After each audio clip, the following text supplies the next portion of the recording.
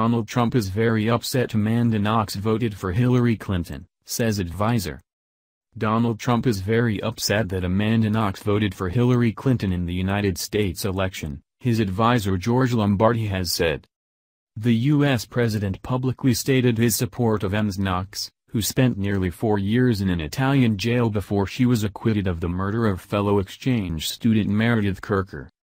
"Everyone should boycott Italy if Amanda Knox is not freed, she is totally innocent," he wrote on Twitter in September 2011, after her trial had been reopened following an appeal. He also told Como4 News at the time, "I think I'm good at judging people. I study people and I become rich because I understand what people are about. I watched the Amanda Knox case unfolding in news reports. After watching it for a little while, I said, this is not a guilty person." But the 29-year-old from Seattle, who returned to the U.S. from Italy when she was definitively found innocent in 2015, said she had chosen to support Ms Clinton in the presidential elections due to her views on abortion. In a column for the West Seattle Herald in November, Ms Knox called Mr. Trump inexperienced, uninformed and irresponsible, to say the very least. "If Obama's song was a rousing anthem, Clinton's is a subtle symphony. And Trump, a broken trumpet," she wrote. Clinton's impending victory represents the triumph of nuance and poise over prejudice and childishness.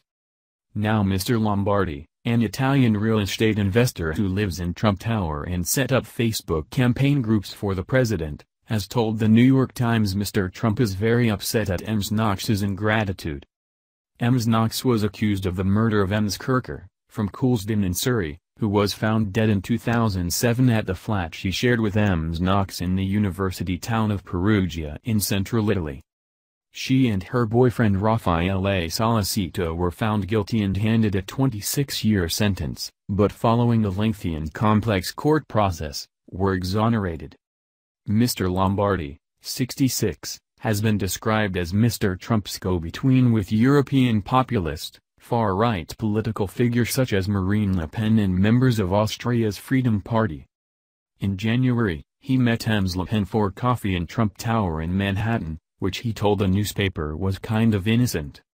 Ms Knox recently shared a tweet by Kristen Schaal, in which she wrote, "Retweet if you want Donald Trump to release his tax returns." Thanks for watching. Please subscribe SH channel. Goodbye and see you again.